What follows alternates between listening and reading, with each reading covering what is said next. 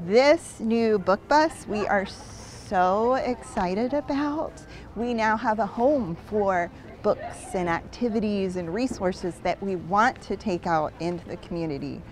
Over the years, we've visited different schools and daycares and festivals, brought books, and our trainees from ETSU, medical students and pediatric residents and other ETSU students out in the community to share books with kids, talk to them about how to stay healthy and safe, share health information and resources with families, but do it in a fun, engaging way, different than we have the opportunity to do during our clinic visits. So it's a wonderful opportunity for trainees at ETSU and faculty. We love it.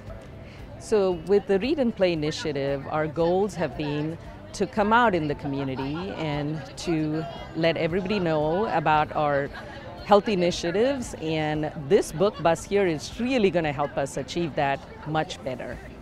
So we're so excited to have the book bus because the book bus can go where the children and the families are located. So instead of expecting people to always come to us as their pediatricians, we want to get out to where the kids are and where their families are. And the goal of the book bus is to really encourage and engage kids in reading and healthy activities and help them learn about fun summer things to do that are safe. And we chose the woodland animals because hopefully those are animals that the kids are going to see around them in their own environment where they live as our theme characters to help reinforce the points of healthy, active living. It's important to play safely and eat well and use your bodies and read and grow your brain. So all of those animals are going with us on the book bus. They're in books that we hand out as well that have educational themes so that we can continue with all of the themes of the Read and Play program.